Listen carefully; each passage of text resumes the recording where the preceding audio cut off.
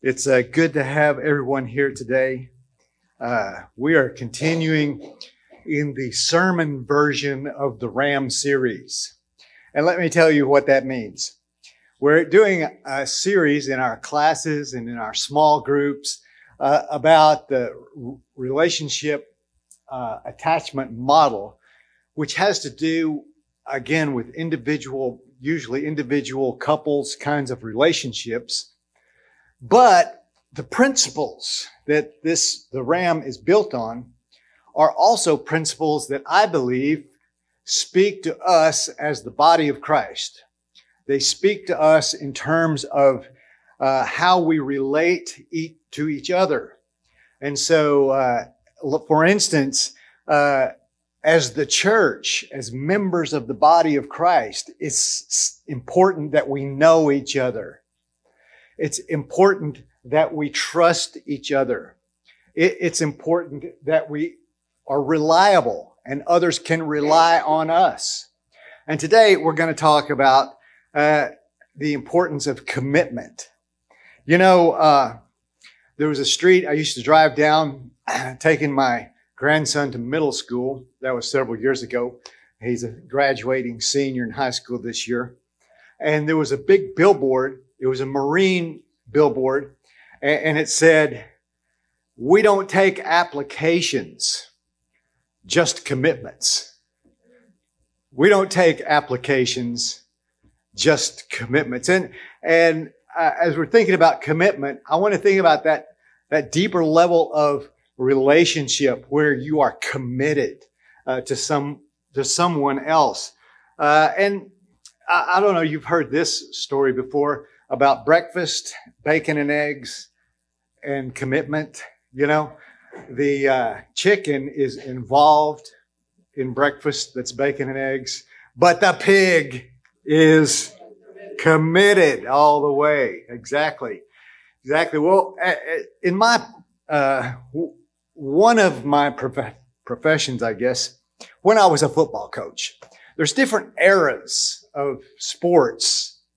I can remember where there was no such thing as the three-point line in basketball. You know, Landon hasn't even heard of that. What? No three-point line. But there was a time in coaching football where it was a lot easier. It didn't always happen with all the players, but it was a lot easier for them to be committed to their team.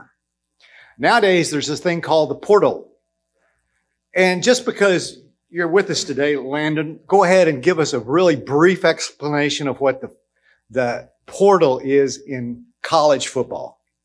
Well, college players have an opportunity to switch teams now. What? Yeah, switch teams. You know that? When I was playing in the 19 None of Your Business, that never happened. Ever. But now, hey, I'm this team one year, I'm with this team a different year, whatever. Commitment. But even back in the day when I played and coached, there were often players that were on the team. They stayed on the team their whole career, but they still weren't committed to the team. They were rather mostly committed to themselves. They were in it for me. Commitment to a team. Commitment to breakfast. Commitment to the Marines is different than just showing up and participating. It's beyond that. And I think we'll get to that as we get to the end of the sermon. But what we're asking us to look at today is our commitment to each other as the body of Christ. And as we begin that, I'd like for us to pray. God, bless us today with your truth and your wisdom, that we could hear from your Holy Spirit, and that upon hearing we would act, we would do what you've shown us to do. In Jesus' name, amen. So, We're going to talk about this section of Ephesians 5 for just a minute. And this section begins, first of all, background. God, chapter 1, before creation of time, He loved us. He sent Jesus for us before we even knew about Him. In chapter 2, it talks about how we were dead, but then we were made alive. In chapter 3 and 4, it begins to talk about how we're members of one body. Come back to that in a minute. Members of just one body, the church. And then it goes to this section that begins, submit yourselves one to one another out of reverence for Christ.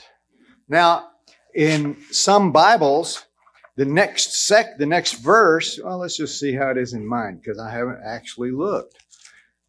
You know, you got several Bibles, and when I'm preparing out of several, they're all old, and they all got lots of writing. And this one says, starting in verse 22 of chapter 5, the heading above it is Instruction for Christian Households. And it kind of is that. It kind of is that.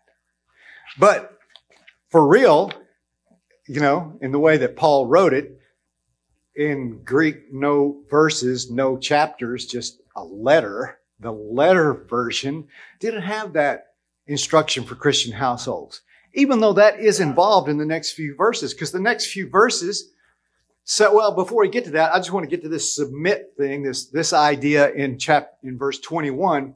Submit yourselves out of reverence. This is what I mean by what I think Paul means by putting the others people's needs before our own. I'm going to submit to them. I'm going to put their needs ahead of mine. It doesn't mean I'm going to bow the knee every time I walk into the house and Mary Beth is sitting on the sofa, that I'm going to fall at her feet and just, start doing this. Not necessarily, but I'm going to put her needs ahead of mine. And then Paul, now remember, up to this verse, he's talking about the church and how we ought to live among each other. And then he uses this as an example of what the church is. He's not using the church as an example of how husbands should treat wives. He's using husbands and wives, how the church should be. So he says in the next few verses, it says that wives should submit to their husbands. It says that husbands should love their wives like Christ loved the church and gave His life for the church. Yeah, y'all know that. Some of you have heard this part preached before. I can look around the room and know that you've heard a dozen sermons on this for sure. All you Church of Christ folk and ex-Baptists or whatever you were. I don't know what we are now. We're just weird. Christ Community Church. Amen. It's us.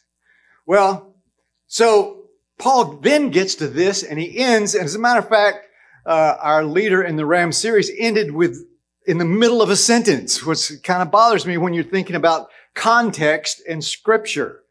I want to say that it's really important to put scripture verses, especially in the context of their bigger picture. What's in chapter 3? What's in chapter 6? I want to know those things as I read chapters 4 and 5. Does that make sense? Context. So the context is, he ended with this. He ended his reading about the wives and husbands and said his end was in the middle of a sentence, actually, that said, this is a profound mystery, which I would agree. It is a profound mystery when wives submit to husbands, and especially when husbands love their wives like Christ loved the church. That is a mystery. But Paul goes on to say this, it's a profound mystery. And then he clarifies, but I'm talking about Christ and the church. This is the kind of commitment that the church, raise your hand, church. If you're part of the church, raise your hand. You know what just bothers this is kind of on a rabbit trail here, sorry. But when someone says they love Jesus, but they don't, do the church, it doesn't make sense. The body of Christ is the church. So the thing is, I am talking about this submission to each other that I submit myself to Betty. I submit myself to Bradley. I love Joe like Christ loved the church and gave his life for the church. This is what this Ephesians 5 scripture is talking, is this kind of what I'm going to call pig commitment. Y'all with me on the pig commitment? This is what it is to be a follower of Christ. You can't be a follower of Christ without being part of the body of Christ. Oh my goodness, that's real. When you become a follower of Jesus, you become a member of the body of Christ. You don't have a choice to not be a member of the body of Christ. That's what it is to be a follower of Jesus. When you commit to Jesus, when you commit, pig style, when you commit to Jesus, you are committing to each other. Look around next to you. Look at the person next to you. Go ahead, Betty, you and Jenny. Yeah. You're committed to each other like Christ was committed to us. That means we're going to give our lives to each other. We don't have any kind of, there's no kind of, boy, I can't say that, halfway doing this. You're in or you're out. You can't say, I love Jesus, but I'm not with the church. That's the body of Christ. So in our video, in our lesson from Ram, we talked about this as part of commitment, what commitment means, the idea of perseverance and presence. And I want to talk about those perseverance and presence in the context, again, of the church. And I want to think about both of these terms when I think of commitment. One of the things I think of when I think of CCC and commitment, it is the praise team. It is the praise team. When I think about perseverance and presence, I think of the praise team. In many ways, I think many ways, God uses the praise team as the glue that holds CC together. The planning, the practicing. You know, you just can't walk back there. I can't just walk back there and start playing the drums like Lucas. I wish I could. Of anything, I wish I could just bang those drums, especially when he starts bobbing his head up and down, his hair starts flying around. He does that, but that doesn't just come just because you have two hands and can bang a drum. I love it when I come in early and I hear them talking, and Steve would be asking a question. Now, how did that chord fit into that? I don't know what even they're talking about, you know. They're talking about G's and B's and, you know, flats and stuff. I don't know. You must have to have a college education and beyond to be able to understand what they're talking about. But it's because they practice. It's because they're committed. And, you know, there's a certain time too. You know, a lot of us, including myself, sometimes we can kind of come when we want. You know, not the praise team. Boom, kickoff time. It's like the football team. Kickoff time. Got to show you're there and you finish and you clean up and you take care of your stuff. You practice your instruments at home. I mean, that's commitment. They're showed up. They're the pig. In a good way. In a good way. That's the praise team. So they're committed, but I want to talk about these two words, perseverance and presence. First of all, again, the RAM series pointed to these two factors in perseverance is forgiving and rebuilding trust, which are super important. And we've done a lot of teaching about forgiveness and rebuilding trust and reconciliation. That's the foundation of who we are. But perseverance is more than that. And I want to say it is faith, or it's holding on. It's faith in times of trouble. When trouble comes, we persevere. And we have a lot of troubles that hit us as a body of Christ and as individuals. This is what I could get out Steve's prayer list in class today. Man, we are persevering through times of trouble, both so many kinds. One is family troubles. Do you have family troubles? Does anybody in the room have family troubles? And what do we want to do? There's a part of me that wants to just say, I'm done, out of here. But perseverance won't let me let go. And we're in it together in health troubles, persevering through health troubles, saying, I'm not going to quit. I'm not going to quit. I'm not going to give it up. I'm not going to give up praying for you in your own health troubles. We have financial problems. Sometimes financial trouble can cause the end of relationships. But sometimes the better choice and what commitment is persevering through these tough times. And one of the main ways that perseverance and presence connect, one of the best things you can do with a person who's sitting around you, who's a member of your own body, the body of Christ, who has a big commitment just like you do, is to say to them and mean it, I'm with you. I'm not a doctor. I can't heal you. I'm not a rich man. I can't solve all your problems by a donation. But I'm with you. My heart is with you, even when I don't see you. Today, my heart is with people who aren't sitting in this room. Today, I thought several times over and over about Michael Rhodes. I thought and prayed for Pam. Even though they're not here, I'm with them. I'm with them and others. I'm with them. My presence is with them. And so I want to talk about this idea of presence. And I love the term, the way the RAM series put it. It's to carry each other in our hearts. Here's what happened to me a couple of days ago, maybe a couple of weeks.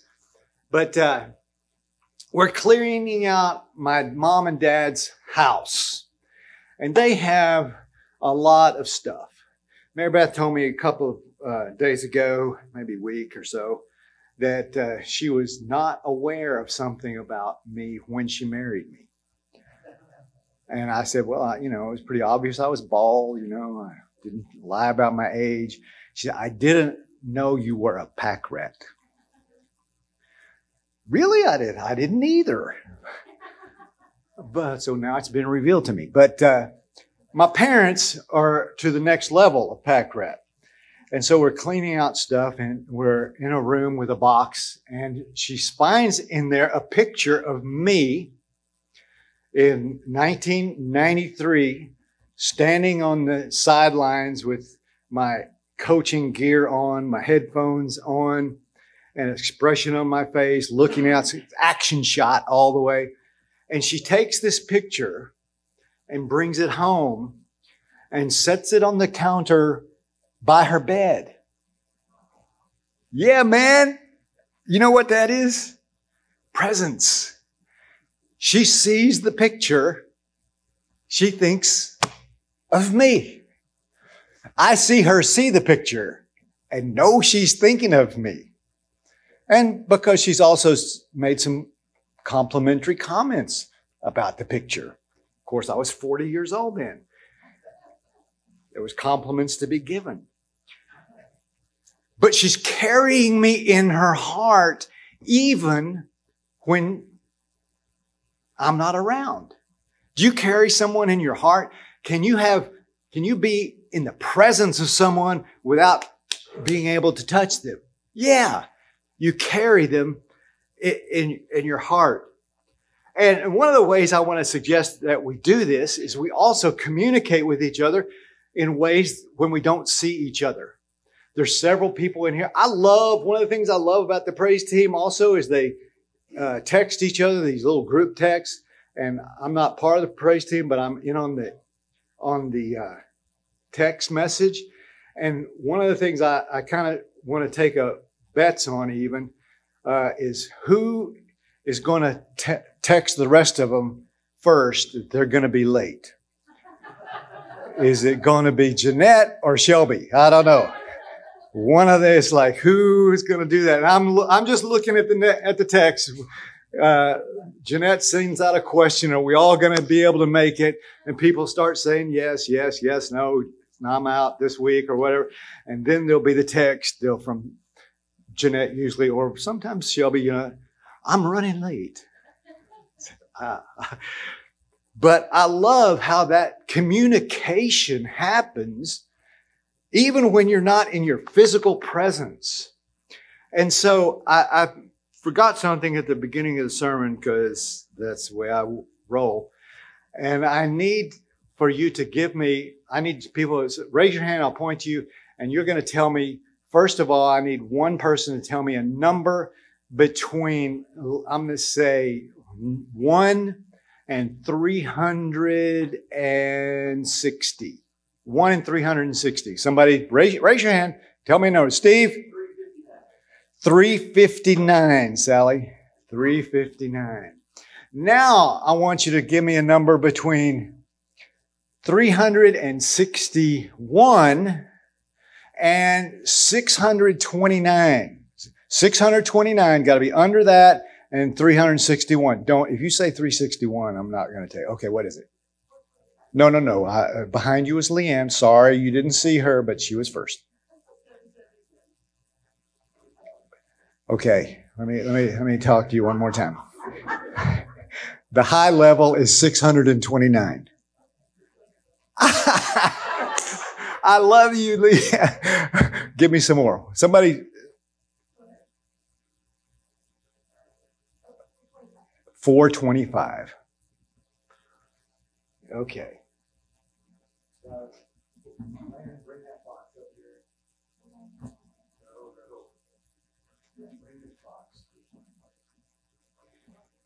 Have you ever known someone who was committed to being in your presence? Now that's kind of creepy sounding on one hand. Committed to be in your presence. So my grandfather, my mom's dad,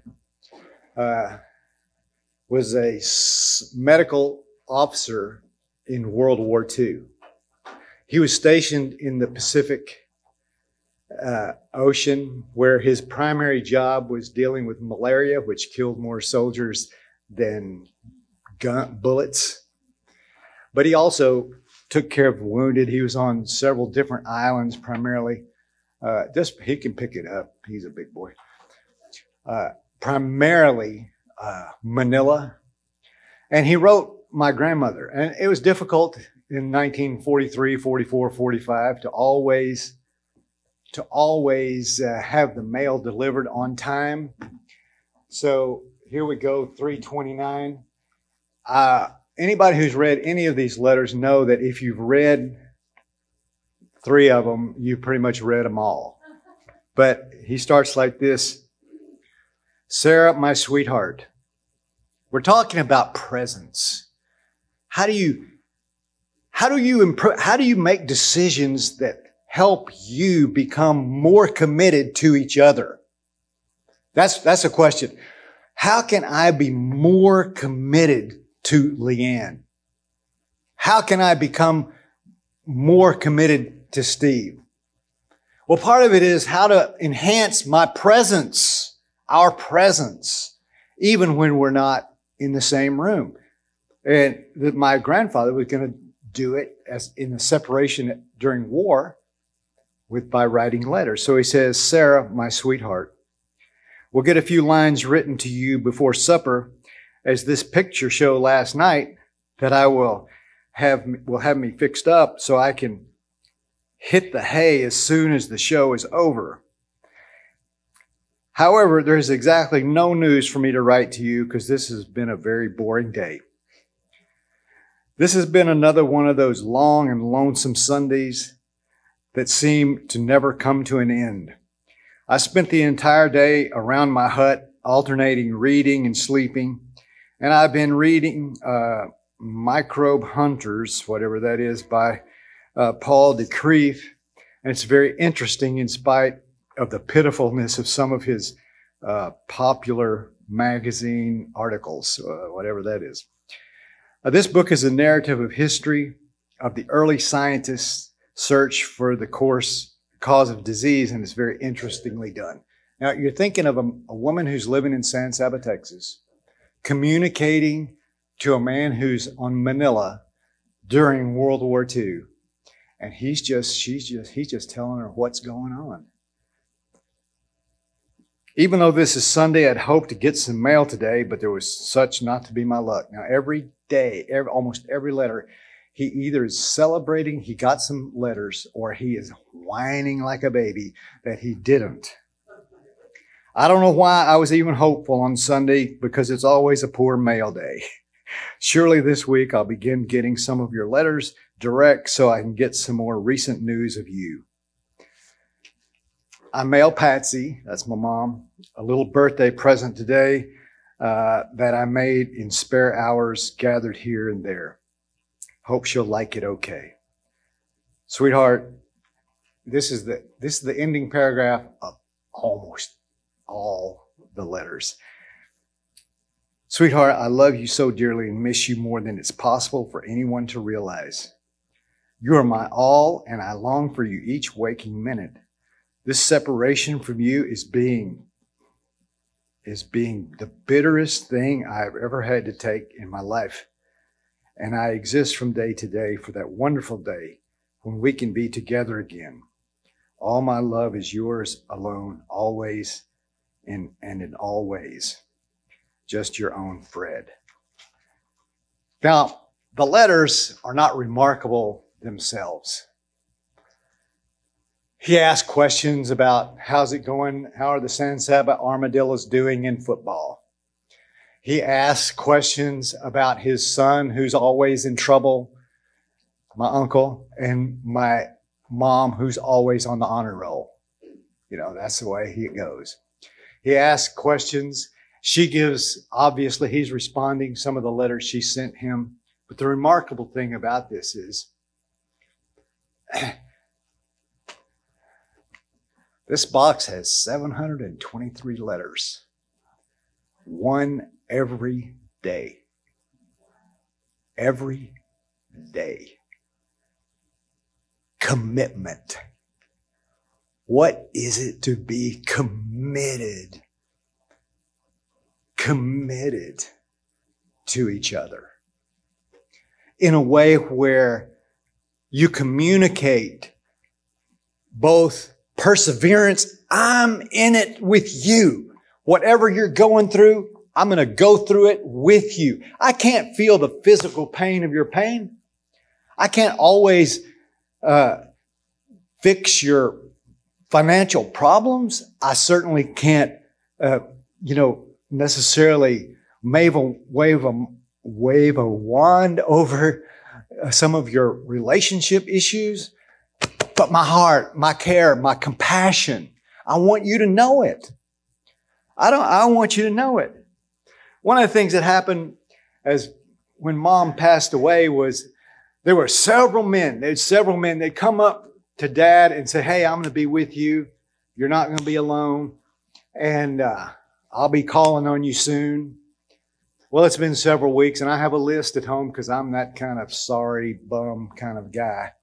I have a list, and on the list, there's a list that's titled Men Who Stepped Up, and another list, no-shows. Showing up, being committed. In the Sermon on the Mount, Jesus says, let your yes be yes, let your no be no. Are you in it with Jesus? Yes. If you say yes, that means you're in it with all of us. We're committed. We're committed. We're pigs. That's who we are. So we make choices. And some of the choices we make is about how we choose to value the things in our lives. And the value I choose to put on you has to do with perseverance and presence. How important are you to me? Let me tell you how you are so important to me. I value being here, one of the top things in my life. Now, I have other also things I value. My biological family, I value most of them. But I also, there's other people that I love and I value. But you know what I'm going to do on Sundays? I'm going to set my alarm for 5 o'clock. I'm going to get up. I'm going to get ready. I'm going to drink some coffee, eat some oatmeal squares, drink some more coffee, get in the car with Mary Beth, and come here. You know why? I'm committed to you. I love you. I value being here with you. It's one of the top things on my priority list. I love you. And even when I'm not, I think of you. I pray for you. And you know what? I know you're praying for me. I know without a shadow of a doubt that when Danny and Art say they're going to pray, they are not going to be on the no-show list. They're going to be on the step-up list. Because their yes is yes and their no is no. And they're committed to being my brother. I know what they're going to do. Because they're committed. And this is what commitment is. It's putting these people we value above everything else. It's above our opinion. Do I always like everything that people say? No. It's above my feelings. It's above my disagreements. It's not about me. It's always about us. Sometimes I set those things aside. Sometimes I bring them up because you know what? Sometimes you need to hear a different opinion than yours. And we talk about it as brothers and sisters who are committed to the relationship more than we are committed to our opinion. Does that make sense? I'm more committed to the relationship than I am to my opinion, even though we're going to have a discussion about it. And I'm going to love you even though you're usually wrong.